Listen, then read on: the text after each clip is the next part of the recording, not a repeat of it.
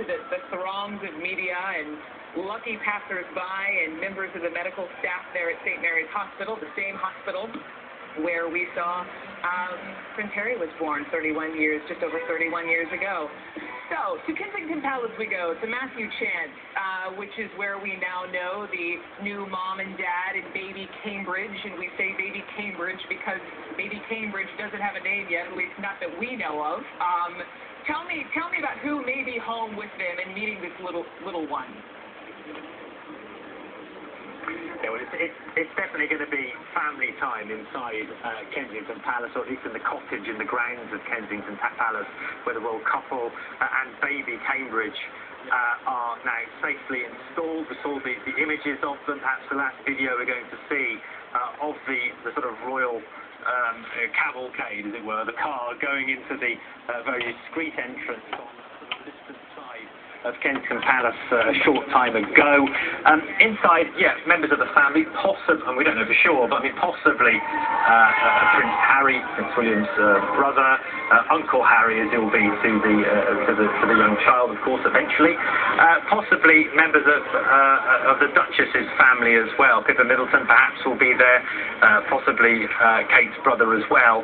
And so, yeah, we're not going to be seeing much of them, I expect, from here on in, Brooke.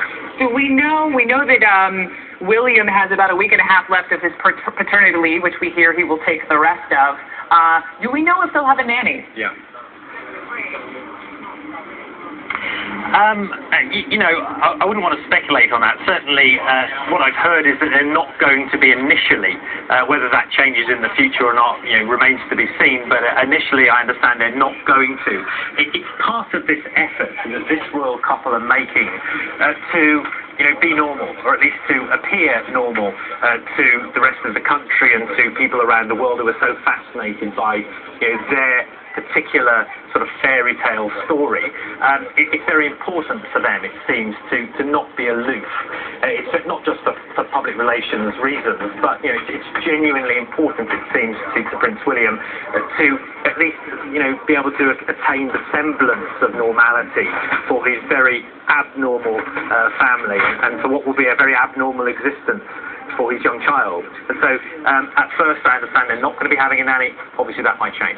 Okay, Matthew Chance, thank you so much, standing in front of Kensington Palace with the young mom and dad and baby are sort of soaking up that private time with family at the discreet retreat that is Kensington Palace. Victoria Arbiter is also standing by with me. She actually lived for some time at Kensington Palace.